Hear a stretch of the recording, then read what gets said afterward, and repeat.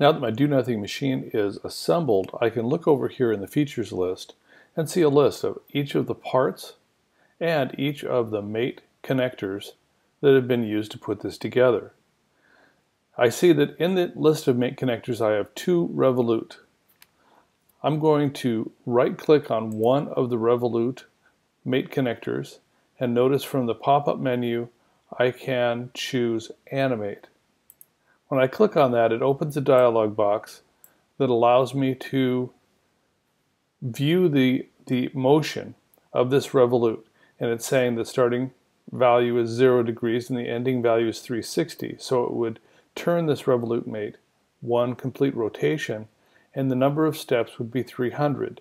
Down here I have my little arrow key to run this, and so I'll click on that, and you can see it animates 1 complete revolution of that Revolute mate at a speed of 300 steps. If I wanted to see this reciprocate, in other words, play 360 degrees forward and 360 degrees backwards, I could check the little reciprocate box.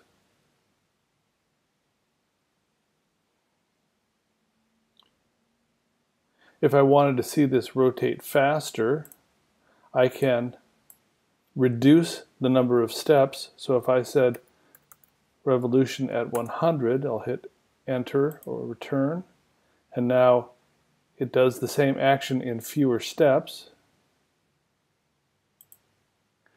If I wanted to see more revolutions, I could change this. So if I said 720, that would give us 2 revolutions. So this allows me to use the animation of one mate to drive the other parts, and I can see the whole operation of my Do Nothing machine.